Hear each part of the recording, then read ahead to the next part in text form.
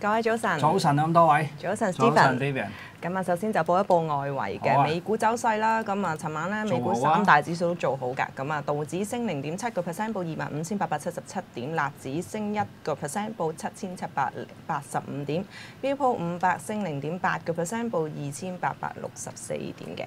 冇錯，咁啊，隔夜美股方面咧，三大指數上升，恐慌指數嘅 VIX 亦都回落到咧去到15樓下㗎啦。咁啊，昨夜咧收報啊14.95嚇，咁啊當然啦，喺恐慌情緒方面啊，未曾可以講得上係即係形成啦。咁啊，同時間咧股指都上揚，最主要咧應該都係同咧就即係美國方面咧。押後啊，對華為咧嗰個叫做即係禁制令咧90天啊，嚟緊呢90天咧啊，華為已經確認咧 Google 已經恢復合作㗎啦，咁啊即係話咧華為啲機咧仲話新出機添，而新出機嗰度咧係仲有啊 Google 啊嗰個即係所有嗰啲 Play Store 啊各樣嘢喺上邊啦。咁所以咧就令到咧市場嘅氣氛稍為放緩一啲啦。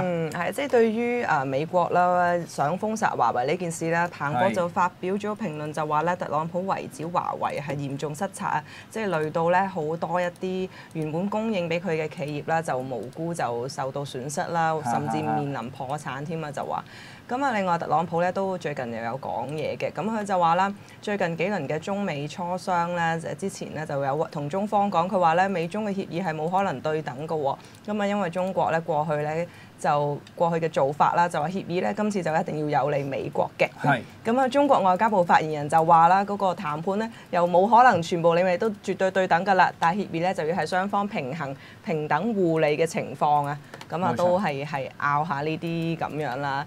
咁啊，至於其他消息方面啦，咁啊，習近平主席啦，就最近就去即係巡視咗呢一個稀土嘅業務啊嘛。冇錯啊。咁啊，而家咧就最新亦有個消息就話咧，就發咗個訊息就話咧，可能就話嚟緊就會禁呢一個稀土啊，睇下會唔會禁運。但係咧，亦都即係中方亦都有話啊，其實係會繼續傾嘅，即係關於呢個貿易會談方面。係。咁就唔知道佢哋而家係點樣啦，即係又要做下呢啲咁樣嘅措施，但係又話啊可以傾咁樣。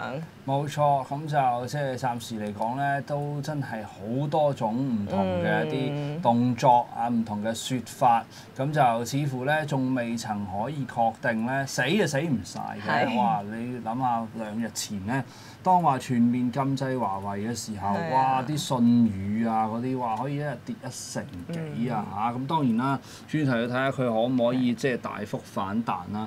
咁啊，完全以為會揸緊死晒㗎啦，咁啊，哇！忽然之間2日之後咧，可能其實都真係唔排除咧，就同啲相關嘅一啲公司咧一齊上書咧，特朗普咧嗌救命，索有關都未定，因為再係咁咧，真係會真係學似你話真係破產啊執笠㗎。係啊，之前就有一啲就唔係電子板塊嘅，咁啊有一啲係製造業㗎啦，咁啊都係一啲大品牌，就話係因為其實有好多貨品都係會同中國方面有來往啦，咁啊有啲就會中國製造啊，又有啲又要去賣去中國，咁所以佢哋咧都話有要求，即係希望可以寬限一下咁樣。冇錯啊，見到好多一啲叫做即係用體育用品品牌啊、大品牌啊，都我相信咧陸續咧，其實都會有啲公司走去同特朗普嗌救命啊！咁樣去限法嘅話咧，一來有啲就要即係 sell 俾中國13億人啊，你咁樣冇咗個市場啦。第二就係有啲就要中國嚟到做工廠啦，咁所以咧即係咁樣係真係可以咁講啦，即係被形容為咧就即係災難啊！咁啊 Nike 啊、Under Armour 佢哋全部都係受害，咁啊相信咧佢哋咧都會齊聲抗議啊。係咁啊，至於即係美國咁啊，尋晚就話暫時就唔封殺華為住啦，咁啊就做翻好啲。咁啊，港股方面咧，今日都係跟隨外圍就高開啦，高開96點，開報27,753點嘅。冇錯，咁就能夠高開咧，當然就最好啊嚇！咁因為隔夜咧，美股咧亦都尤其咧就以嗰個即係叫做納指方面反彈嘅幅度比較大啲啊！你見 S&P 500指數、道指嗰啲升0.8%嘅，咁但係咧納指升超過1%啊嚇。咁啊，即管睇下係咪咧就同啲華為㗎叫做又再限時解禁啦相關。咁啊，睇下咧而家畫面上面咧我特別係想揾嗰啲叫做即係信譽啊，未有上榜喎，未上榜要揾佢出嚟啊！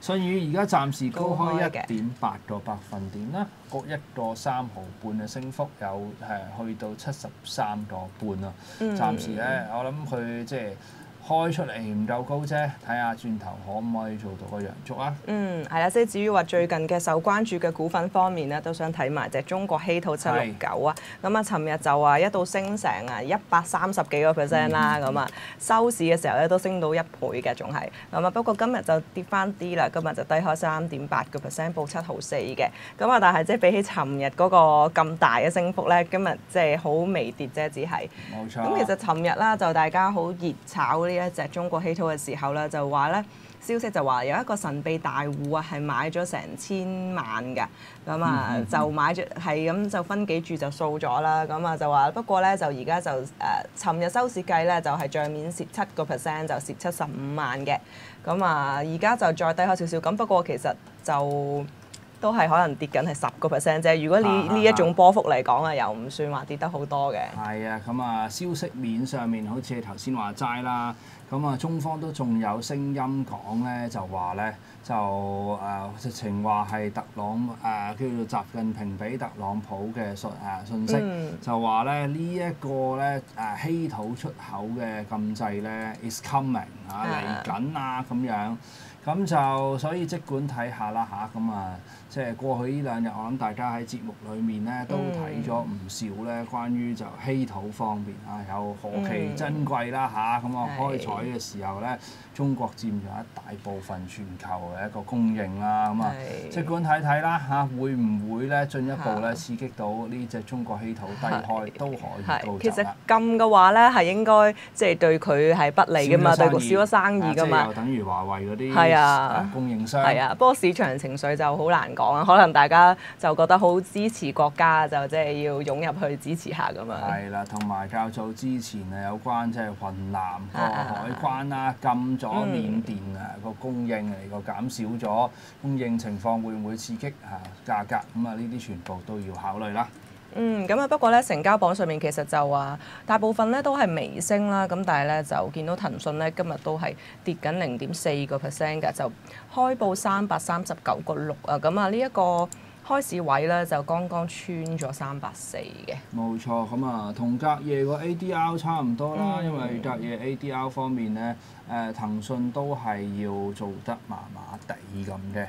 咁啊，今日亦都要留意翻咧，就係即係一來就即係科技啦嚇，頭先講咗騰訊啦，咁啊仲有就係稀土啦、5G 相關啦、信譽啲手機設備，睇埋隻鐵塔啦嚇，咁啊因為過去呢幾日咧都係好重點地去睇究竟佢能唔能夠盡快揾到一個支持啊！而家暫時高開4個先嘅，2.2個百分點去到1個8毫1啦嚇。咁啊1個8咧，記住啦，係一個叫做必須先行守穩，再講下究竟係咪見底嘅一個分水嶺嘅。咁啊，另外今日嘅通告方面啦，咁啊我見到咧有一隻就中華汽車咧26啊，就宣布啦係賣咗英皇道商廈50%股權喎，就套現24億啊，仲講明咗咧一部分咧係會作派息用添。咁啊見到咧股份今日咧就已經係高開咗1成㗎啦，但係就即係佢就好似冇講明咧，其實係派到幾多息嘅。咁啊而家就話派特別息，係啊，幻想已經幻想到高開咗1成咯喎。有10億嘅回籠資金，即係咁大嘅資金啦嚇，咁就真係唔知會唔會派晒出嚟啦。咁啊而家咧都去到，不過呢隻嘢就認真冷門啦嚇，即係第一次聽。110蚊啊，咁啊升咗10個3，升咗10.3個百分點，應該尋日咧就即係挨近咧99個幾咁樣收啦嚇。過去呢3日唔知點解都有大成交喎，唔知有冇春江鴨啦。咁一高開嘅話，我覺得咧呢啲股份咧都開好難好難再繼續持續緊走啊嚇，自己留意下啦。係啊，可能高開呢一下咧，已經係反映咗對呢一個特別息嘅憧憬㗎啦。同埋要留意股份究竟嗰個交投啊活唔活躍啊，咁啊即係我諗對於好多人嚟講，平時都冇聽過呢隻股份嘅。咁究竟買咗追入咗之後會唔會咧要褪好多格個 spread 先至出得翻嚟咧？呢啲全部都係大家嘅考慮啦。咁啊，今次呢一間公司咧，中華汽車買嘅呢一座北角商廈啦，另外一半咧就係太古持有嘅。咁啊，太古啦就係1972太古咧就係作價咧23億啊，就賣咗呢一個商廈嘅50%嘅。咁啊，太古方面咧就冇話講話即係好似另外一邊講啦，就話會派下特別息啦。咁不過咧股份咧都係做到高開嘅。咁啊，太古 A 咧就高開3%啦，太古地產就高開1%嘅。係啦，咁啊，而家咧9:29，不如可以去廣告，轉頭咧9點半同大家一齊開市啦。好，轉頭見。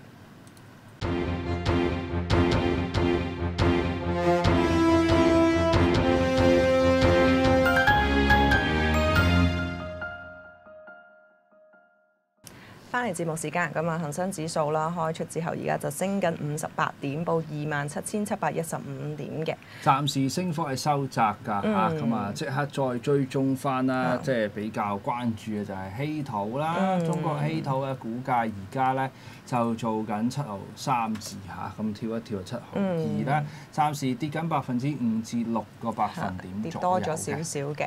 係啊。好，咁啊睇下 YouTube 上面啦，咁啊 Emilio 就問阿師傅27號咧就作勢反彈喎，個 put 要唔要走咧？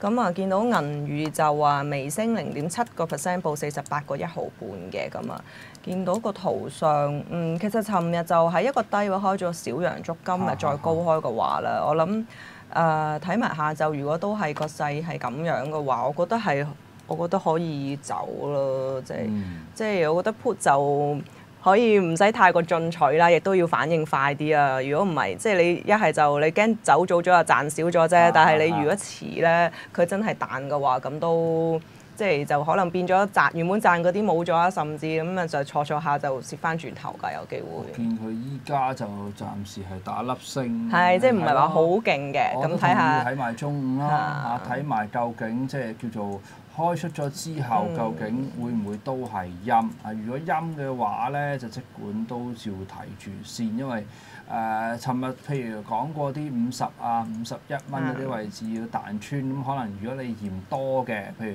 彈到嗰啲位驚冇肉食嘅，咁我覺得都仲可以即係睇埋譬如今日啦嚇，每一日開出之後個走勢係點？雖然尋日就係陽燭，但係你自己都睇到嘅。尋日嘅陽燭同前日嘅大陰燭嚟講，可以話係一啲收復嘅即係情況都冇，咁事實上係唔使擔憂咯。如果今日叫做高開之後都係陰燭嘅話，亦都唔需要太過着急咯。咁所以睇半日先啦，最快都我如果覺得我而家呢啲走勢嘅話咧，我都覺得仲可以暫時 put 多陣嘅。好，咁啊，跟住 Jennifer 就問700㗎，咁啊佢就想問700咧，而家可唔可以入啊？咁其實見到騰訊開出之後啦，頭先就都係輕微低開喺339以上啦。咁其實就而家就向下走咗少少咁啊，而家就報338個4嘅。咁我諗如果即係跌勢當中咧，就可以睇定啲先啦。即係其實都呢幾日穿咗線，呢幾日跌得都幾急㗎騰訊。冇錯啊，始終騰訊而家個走勢咧，唔算話真係好硬淨啊。始終喺叫做科技股相關你見外圍尋晚即係納指彈嘅時候，其實佢都冇乜點彈，ADR 又要跌，而家叫做交易時段嘅時候都係要受壓，咁佢又即係失咗較早之前比較重要啲352嗰啲位置咧，咁所以我感覺上咧，佢都係要立一立嘅，咁呢度大家要自己小心啲啦。係，好咁跟手咧就有人問咧，就阿孫 Fion 佢就問2318同埋咧1299，請問買邊隻好？ 1299咧係咪會受貿易戰嘅影響咧？咁樣我又覺得未必嘅。公司方面咧，之前都有出嚟講過話，我哋就話唔係好受貿易戰影響嘅。咁啊，友邦主要都係而家做內地嘅業務啦，咁就相對上係冇咁大影響。但係你話即係如果貿易戰影響到個市啊嘛，佢當然都會受挫啦。咁但係就冇話特別敏感咯喺呢一方面。咁咧公司嘅股價咧，其實2318就呢個圖啦，咁啊1299咧就都有啲似嘅，其實係咁啊，算係都穿咗50天線啦，但係呢幾日就係穩少少啦。我感覺上咧，1299友邦咧嗰個受影響嘅程度會比較即係細啲。友邦做內地多啲，相對而家比較企得穩少少喎，咁就變咗咧嗱。較早之前講過大概74蚊左近嗰啲位置，我感覺上會係一個幾好嘅支持。現時其實都連較早之前月中個低位都冇乜需要穿。咁所以我會話佢相對係企得穩，但係就未至於話要即刻買咯。我見佢最近呢個橫行嘅區間咧，最好可以企多少少先。譬如咧上方77嗰啲位置，如果能夠稍為企翻穩當少少咧，就會更加之好。係，我都未必會買住啦。如果呢一個時候就冇錯。咁啊，除咗呢一啲咧，咁我見到頭先咧就話信譽啦，就即係都係受住華為相關影響啊嘛。但係咧而家就算話即係延遲呢一個嗰個封殺華為啦，咁啊但係公司方面咧今日都繼續跌緊1%啊。冇錯。呢個圖就真係差啦，而家就報71個3毫半嘅。暫時咧又見到個股價都係高開低走啊，好似頭先所講啦，高開都要咧有得即係再高走先至靚仔㗎嘛。如果高開低走咧，似乎個沽壓都仲係好大啊。咁同埋過去呢2日都同大家講咧，盡量唔好咧嘗試咧從高難度去挑戰，因為始終咧即係股份方面其實都係直接受累首當其衝係喺呢件事上邊嘅。所以我會話咧都盡量唔好搞住啦，一隻佢啦一隻就2018瑞聲都係咧，因為瑞聲始終同美國蘋果嘅生意比較緊密來往。其實呢幾日我都好擔心咧，究竟中美而家搞到反晒台咁滯咧，會唔會導致到中方咧真係果斷地咧禁制同蘋果嘅合作？到時瑞聲可能就大單。咁所以咧自己去睇緊少少啦，唔好揾啲咁嘅風險嚟搏，建議大家。係咁啱啱見到咧，成交榜上面有一隻咧就比較少啲上榜嘅咧，都見到係做好嘅。咁啊頭先一度有升5%，就係中國民航信息網絡696啦。暫時咧而家就升幅就收窄翻啲，就去到升4.4%，報17個7毫6嘅。咁公司方面啦，早前就宣布咗啦，會同中移動喺大數據應用方面合作㗎。咁啊就係一個簽咗個戰略合作協議啦，就話會做一啲資源同埋能力勢力嘅佈局喺呢啲數據啦、基礎通訊信息等等方面係會有個合作嘅。但係就暫時就冇一個好詳細嘅一個細節啦。咁但係咧公司就喺呢一個通告咧，就喺5月20號出嘅。但公司就尋日啦都係喺一個低位就開到個陽燭，今日就繼續開。今日都即係如果呢一隻上榜嚟講咧，算係喺股份嚟講算好大成交喎。冇錯啊，好少會上到成交額榜啊。不過又咁講啦，即係講翻公司方面就即係最主要做民航信息，咁就同中國移動嚟到合作，係喺大數據上面，其實我又覺得係一個好。即係好比較平實少少喺業務上面嘅一個合作，唔算話好驚喜，有個好突破性嘅一個合作喺度喎。咁市場上面係咪真係咁值得炒作咧？前日咧股價咧其實就曾經一度咧大陰落到去低位，只不過後來就做翻個跌幅收窄咁嘅情況。所以呢一刻咧，我唔敢講啦股價咧彈到嚟呢啲位置近翻當日咗支陰燭頂位啦，係唔係咧就真係有機會咧可以做到個突破喎？17.62啊，一個參考嘅阻力嘅。係啊，即係上翻呢一個位咧，要再上就要再俾多啲力啦。冇錯。咁啊，見到恒指咧個升幅就收窄咗嘅，咁啊而家升緊31點，報27,689點。咁因為上證啦就而家都係跌緊㗎，跌緊12點，報2,893點啊。就受住呢個上證就拉咗落去啦，少少就咁跟住咧，阿 Cal 就問788喎，咁啊幾時可以再入啊？佢話啦2個3已經跳車啊，咁都幾好啊，跳得而家就係1個8毫1。2個3跳車，直情佢喺高好高位喎，直情喺高嗰日啊，最高嗰日啊！哇！係啊，咁就必須要今日咧稍為咧企翻穩啦，喺嗰個叫做1個8啦，1個8啦。頭先同大家 update 過㗎啦，即係1個8係要企穩全日啊嚇，唔係日中呢啲咁嘅時段啊。咁因為尋日其實都試過企到去1個8毫2，但係結果都收唔到啊，收得1個7毫7啫。咁所以咧，我建議咧今日繼續去觀望，睇下可唔可以企到1個8啦，甚至乎樓上先係一個最基本，都唔好話到時一定要買入啊。最基本咧企穩嘅走勢咯。係啊，我覺得暫時都唔好住啦，即係見到嗱你有咁叻喺個高位放咗啦，咁見佢落緊就唔好咁快諗住再買翻住啦。冇錯。咁見到啦，今日我哋頭先睇過隻中國稀土啦，咁啊頭先就即係低開幾個 percent 啫，而家咧就跌緊2成8啦，報5毫4啊。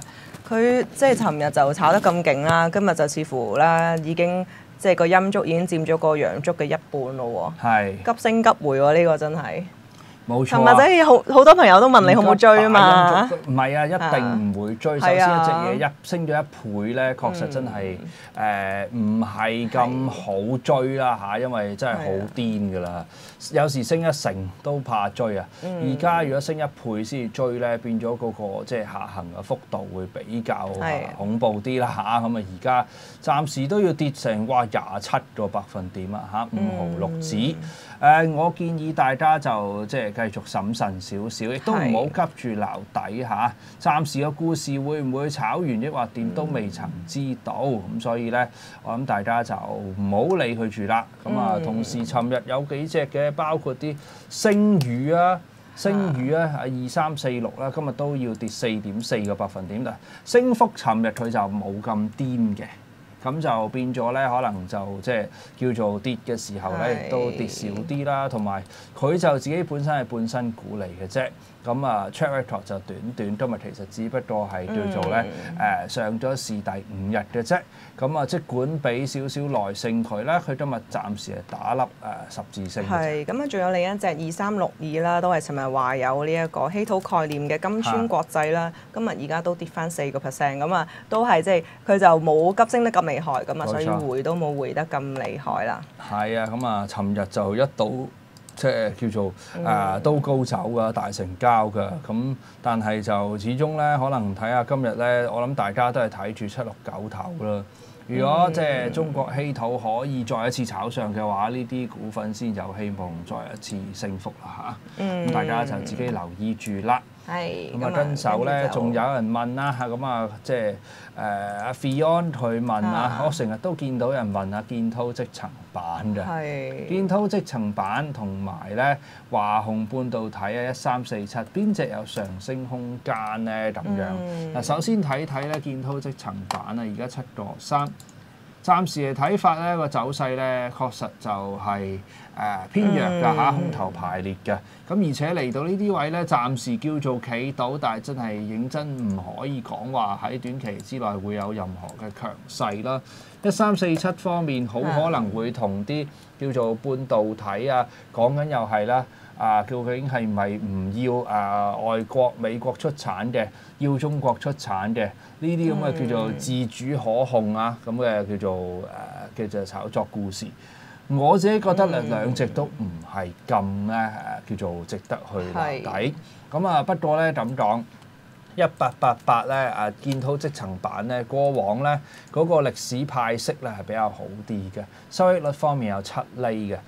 相比起1347咧，華虹半導體咧，佢冇派息概念㗎嚇，佢嘅收益率得1.9厘嘅啫。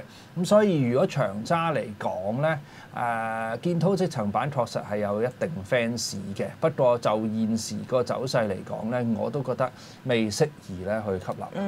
好，咁啊，跟住阿 Evan 就問啦，823係咁升喎，咁啊未買到啊，咁可唔可以入咧？領展而家就係今日微跌嘅，咁啊而家就報97個1毫半啦。咁其實如果買嘅話咧，股價上都穩定嘅，就都穩定咁樣升嘅。不過咧如果房託嚟講咧，咁啊最近就會中意778多啲啦。咁置富產業信託咧就係、即係雖然領展係好多人鍾情嘅，咁咧置富產業信託咧嗰個收益率咧就相對上高啲嘅，就收益率有4.7%啊。咁啊823咧就係2.5%嘅。咁啊當然就823個價就冇咁波動啦，會穩啲。咁啊置富產業信託就有時會有個即係會升下跌下咁樣啦。但係即係長遠嚟睇，其實整體都係幾好嘅。係啊，咁冇我成日都話成日升買唔到，其實呢個唔係藉口嚟嘅。要買嘅話，而家即刻買到。係啊。個問題係在於你要一下子買到最低價係冇可能，呢啲一定係溝下攞啲貨翻嚟啊。咁所以咧，即管睇下會唔會咧，就係話譬如先行現時攞貨，跟住再落再加咁嘅情況。你見今日、尋日即係好幾隻即係叫做啲房託股份咧，都吸引到資金啊。咁所以唔排除最近都係避險模式啦。咁808咧，宏富產業信託咧，尋日都有個成交喺度上升，今日可以升到1格嚇，咁啊0.2個百分點去到3個3毫9，仲有隻1881嚇，咁就富豪產業信託咧，尋日都係大成交大陽燭一支，今日暫時就算褪啊，都係褪翻1格嘅啫，咁所以咧未必話冇得再炒過嘅喎。係啊，同埋即係呢啲你可能都係長線啲啦，咁就。如果就唔使話太過驚自己平咗貴咗，咁你反而可以就考慮即係分注咁樣入啦。冇錯，咁所以我建議大家咧就可以自己咧繼續去留意住啦嚇，冇話太高嘅嚇，只有咧買完之後低少少有機嘅，你咪再溝咯。係咁而家咧就睇翻個恆指同埋上證方面啦。咁上證就跌10點，報2895點嘅；恒生指數升31點，報27688點。咁頭先就提到嘅回翻嘅中國稀土咧，而家就係跌緊2成3嘅，報5毫9啊。頭先一度最低咧落到去5毫3子嚇，而家暫時咧5毫9至6毫之間嘅。係好，咁我哋就中午啦，翻嚟再同大家睇。11點45分電。拜拜。